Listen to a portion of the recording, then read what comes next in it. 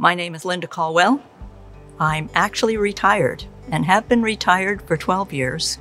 Although once I retired from paid work, I found other work that I could do.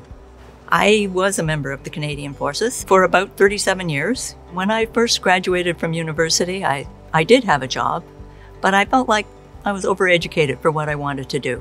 I applied for another job and they said, "You need experience." Well, I thought, the military will provide me some experience. I joined for what I thought would be 5 years experience. And before I knew it, it was 20. And then before I knew it again, it was 37 and I was retiring after one of the most satisfying careers I think one could have. You know, people laugh about fire and forget. Well, the military doesn't do that. They give you the training that you need and the development that you need to go from one challenge to the next. I grew up next to Base Gagetown, so I used to see the Army. I saw it as a very disciplined and organized group.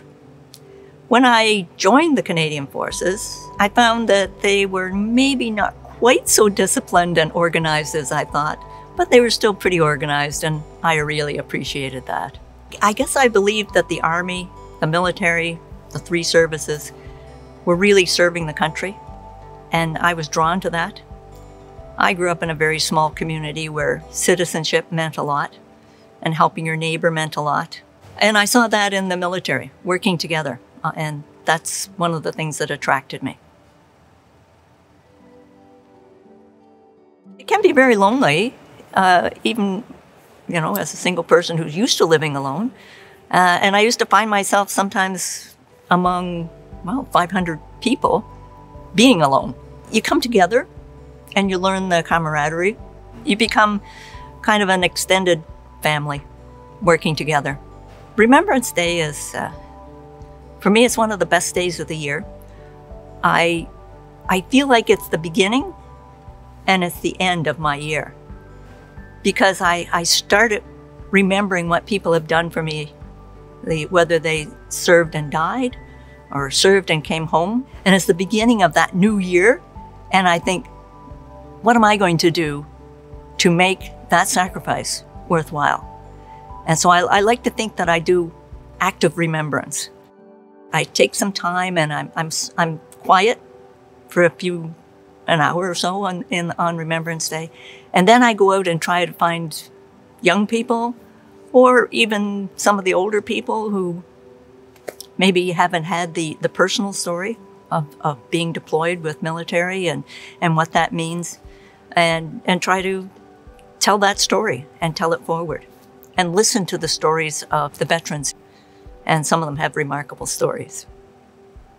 So then when I come back to the end of the year, again, I start with remembering and say, okay, I remember the sacrifice, but what did I do this year to roll that forward and make sure that we're always remembering?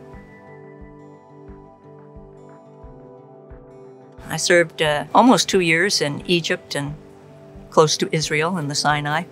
I remember one time being out on the Sinai desert driving at night, and we kind of got off the road a little bit, got a little lost, and all of a sudden 2 Egyptian soldiers jumped up with rifles, and we didn't know what was going to happen. We had to stop, of course. As it turns out, we were about to enter a minefield, and they were just trying to stop us from doing that. So with their help, we got back on the right road and managed to get back home that night. It wasn't quite so easy for my parents because we had grown, we lived in a small community, and I remember my parents would be saying, "Oh, you know, so-and-so is asking about you and they want to know, where in the world are you now?" Yeah, serving overseas was a real adventure, but it was also a time of growth.